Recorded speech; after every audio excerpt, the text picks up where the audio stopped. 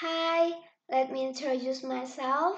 My name is Citra Pratiwi and you can call me Nindy. In this video, I wanna tell you about the impact of learning from home. As we know, distance means nothing. The impossible is possible now. No need meet if you want to meet face to face. Just like doing magic, you can do it now without having to get up from your position.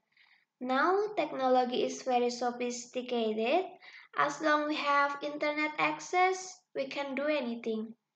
The same as study, during this pandemic, Indonesian government has issued policy to carry out learning from home.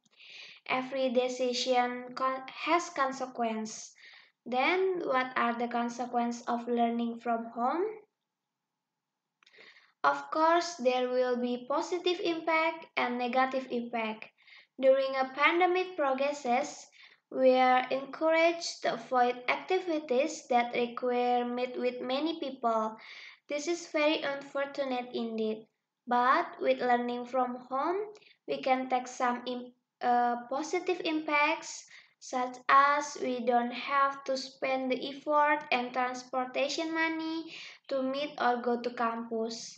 With this, we can cut travel time and we can use this time for the other activities such as relaxing or other more useful activities like exercise maybe. Learning from home tends to make us more relaxed and girls like me don't have to bother thinking about what kind of outfit to wear to campus.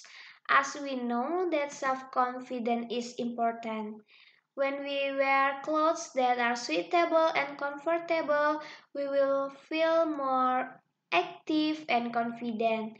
Therefore, we don't need to be nervous and dizzy thinking about what clothes I should wear.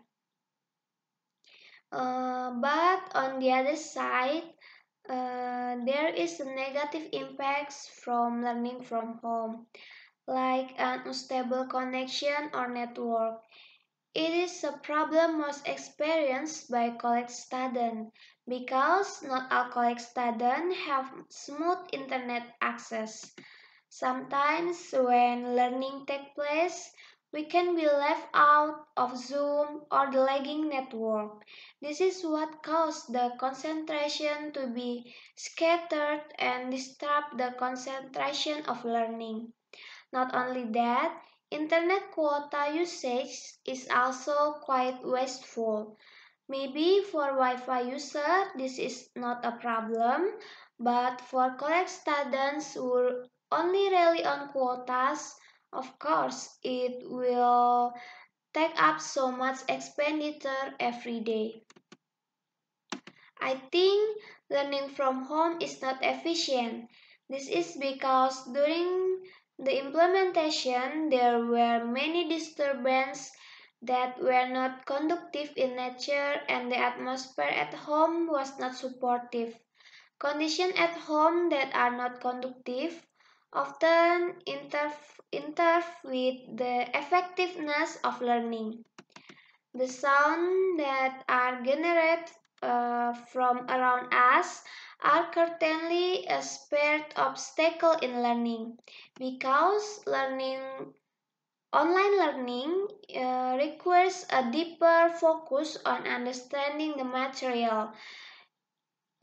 It's different when we are in the classroom. Everything that exists must have the same goal, namely learning, right? Direct learning is certainly different.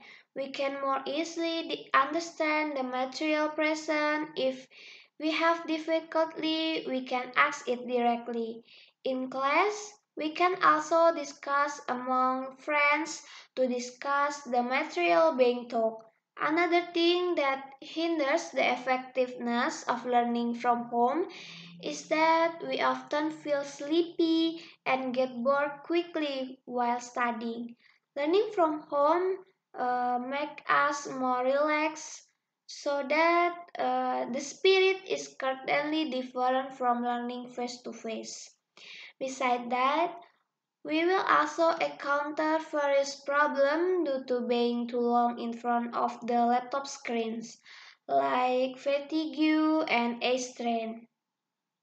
When online learning is taking place, we unconsciously have done to the wrong sitting position, such as a bent neck position and body bending forward. Maybe we don't really feel it, but it's consciously done. The inflammation will definitely appear. Unconsciously, in a day, college student will only sit front of the laptop and do the little other activities such as walking and even running. College students tend to sit the laptop while waiting for the next course. This can also cause inflammation of the leg joints due to hanging too long. Blue lights that radiate from the laptop or computer screen also has a bad effect on the eyes. When we are too long in front of the laptop, we will feel blurred vision and even the head will feel dizzy. The eyes also become tired, dry, and can even cause irritation. Not only that, blue light can also cause sleep disturbance like insomnia. That's why we have to be smart in reducing the negative impact, such as improving posture while sitting in front of laptop screens, frequently resting the eyes by looking at distant objects, and adjusting the brightness of the desktop screen, and also resetting the sleep schedule by not opening the laptop or gadget before going to bed. We also need to manage our finance by giving priority to buy a good internet quota. And you should choose a quiet place during online class like bedroom. See, not only positive impacts, but there are also many negative impacts from learning from home. So, we have to do is keep the spirit of learning and more active in learning despite the ongoing pandemic now. Maybe that is enough for me. Thank you for your attention and see you.